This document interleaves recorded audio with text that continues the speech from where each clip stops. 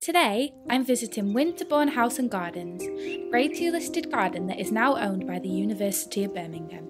These gardens were designed by Margaret Netterfold in the Edwardian period, and she based her designs on the books by the horticulturist and artist Gertrude Jekyll. At this time of year, the collections in the garden's main glasshouses are thriving. I spoke with the head gardener Daniel Cartwright about Jekyll's influence, those important glasshouse collections, and the plants in them that he loves the most.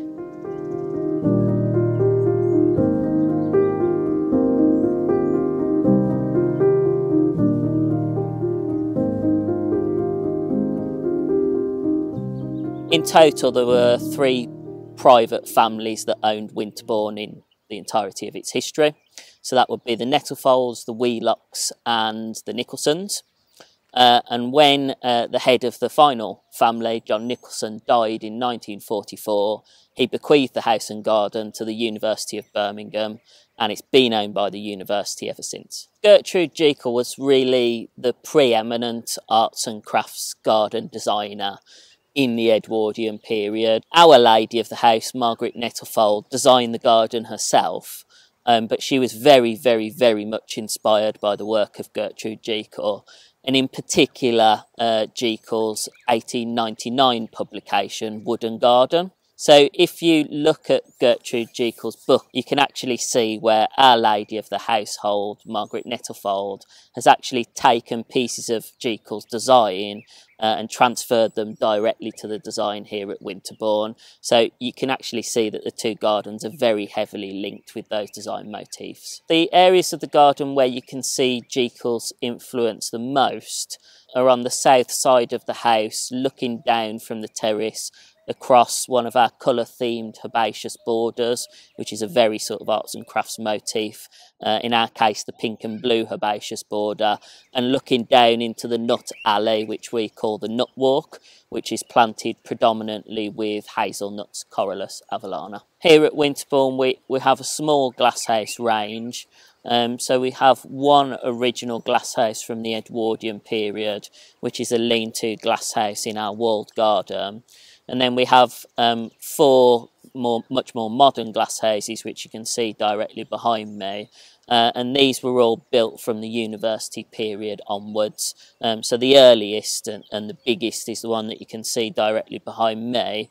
This is what we currently call our Gibert Orchid House.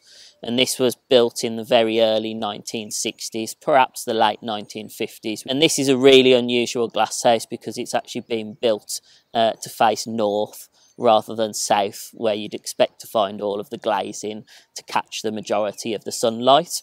So on our Gibert Orchid House on the south side, we have a solid brick wall blocking out all the light. So it's really quite an unusual one. We believe it was built like that deliberately because it was built for the British Antarctic Survey, who were based at the University of Birmingham at the time.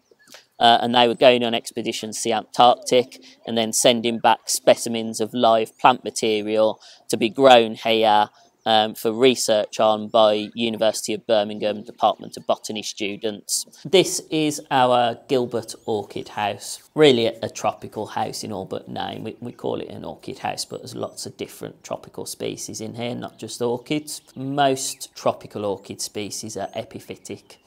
And that means they grow on the branches of other trees or shrubs. So they're not parasitic, they don't do any damage to their host plants.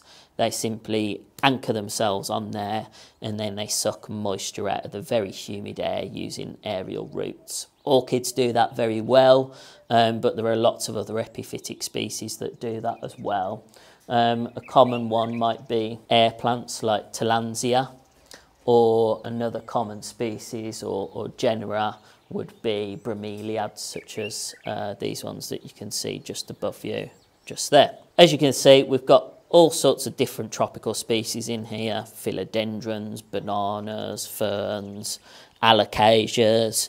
But we've also got quite a nice collection of tropical carnivorous plants as well. These botanically we call them nepenthes. This is quite an important collection for us, ties up with our our hardier carnivorous plant collection, which is installed in the carnivorous plant houses through the summer. Can be challenging to grow in this environment. Like most carnivorous plant species, they respond very poorly to mains tap water. So we water and feed these exclusively with rainwater that we capture from the roof of the glasshouses using water butts. We've also got quite a substantive alpine collection here as well. And alpines, of course, really come into their own from February through to early April. So this is a really good time for our alpine collections. So this is our little alpine house. This was built sometime in the sort of early 2000s. And this obviously looks particularly good at the moment. So alpine plants are what we call snow melt plants. So they spend quite a large proportion of their life in natural habitat under snow. And then in the spring, all of the snow melts and suddenly there's all of this water available for the plants. So they suddenly spring into growth and then they do everything that they need to do in a very short period of time before conditions become adverse again. So in alpine houses, you tend to find this sort of peak spring period is when they really do their thing, and then they become very quiet through the summer months out of season. Probably the most interesting thing we've got on display is our Lewisias. These are really, really good value in the alpine house. They'll flower their heads off right the way throughout March and all throughout April. We've also got Iphians, so these are a member of the onion family, or the allium family as some of you may know it. Again, like the Lewisias, they're really good value because they'll actually, for an alpine, or a plant that we display in an alpine house at least, they've actually got quite a long flowering season, again right the way throughout April. We've also got some woodland anemones, Anemone blanda. So you'll see lots of these in alpine houses at this time of year. We've also got some auriculas, some primula auriculas, sort of very old-fashioned plants. So we like to use some plants that we like to think that may have been grown here in the Edwardian period or beyond, so we're kind of representing that heritage as well. This is a completely unheated glasshouse, so we don't heat alpine glasshouses even through the sort of very depths of winter.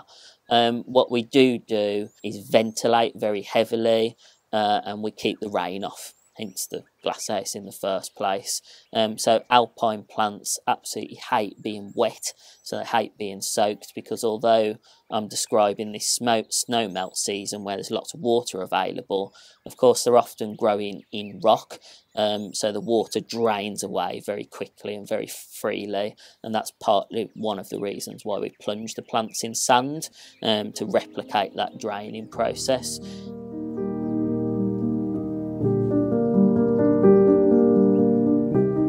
The final glasshouse that we visited was the Arid House, which is full of cacti and succulents from around the world. This is our Arid House, so this is where we grow the majority of our cacti and succulents. We're really, really lucky in that we are supported by the local Cacti and Succulent Society, the Birmingham Cacti and Succulent Society. And in fact, many of the plants in here, so you'll notice that I sort of said that the house is only about 15 years old, but we've got all these huge mature specimens. So you might be thinking, well, blimey, they've grown quickly. But actually, most of the specimens in here were donated by members of the local Cacti and Succulent Society, and were already quite mature plants when they were donated. So we've got loads of interesting and unusual things in here. We've got quite a good representation of euphorbias. These are close relatives of the herbaceous euphorbias that you'll all be familiar with and you'll all grow probably outside in mixed herbaceous borders at home. I often point these out to people because that's quite a nice illustration of the diversity that you can have in one singular genera. So we've got very, very hardy herbaceous species that we've been growing in herbaceous borders in the UK. And then we have these huge arid species as well, and they both belong to the same genera. So it's a really nice illustration of that diversity. Here we've got our flowering Queen of the Night, and that only flowers, as the name suggests, at night time, but for a very, very, very short period. So that's always really spectacular when that comes out and comes into bud. That's an event that we look forward to. And on my right-hand side, we've got a giant prickly pear, which I'm sure you'll all be familiar with from sort of old westerns and things like this. My favourite plant in here is actually one of the most common succulents that you can buy or grow in this country, and that's agave. This variegated one that we've got here is a cultivar called Mediopicta alba, and I really like them because they're so statuesque, they're so architectural. A lot of them we move outside in the summer, so we grow them in the house here, particularly through the winter. But we also grow some specimens in pots, and then we move them outside into our summer pot displays and things like this. And it adds a really sort of striking wow factor to our sort of traditional potting displays in the summer. I hope that when people visit Winterbourne, they see an inspiring garden, a creative garden, a space in which horticulturalists are using their creativity and using their imagination. I hope they see a garden that's continually changing and evolving, and that just never stops in time but keeps moving forward. We don't always get it right, of course, but I hope people see that we're always attempting to push that evolution forward and to do so in a kind of creative and imaginative way.